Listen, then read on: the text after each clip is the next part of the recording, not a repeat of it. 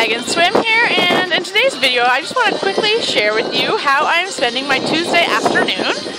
It is a gorgeous, kind of chilly but gorgeous day here in Nova Scotia, and I'm actually at what is called the Oval. The Oval is a free skating rink that's available to everyone here, and my car broke down, so I decided to go out and be unstoppable, as the Unstoppable family would put it, and take Hanalei's advice and go get active.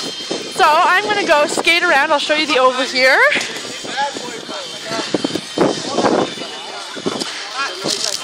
Go spend some time skating around while I wait for my car to be fixed. It's absolutely free. You can rent skates here or bring skates if you own them. And it's just a really great community space where you can go out and as I said, get active. So I hope you have yourself a fantastic day.